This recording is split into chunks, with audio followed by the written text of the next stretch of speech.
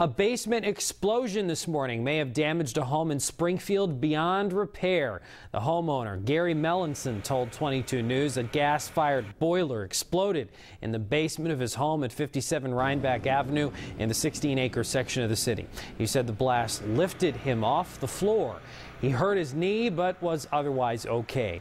But the house buckled, causing damage inside. Broken windows are the only visible damage from the outside, but the fire department spokesman Dennis Ledger told 22 News the house may be a total loss. He said the arson squad feels the gas boiler explosion was apparently caused by what they call overpressurization. The owner said the whole family, including their pet dog, got out safely. They'll be staying with relatives.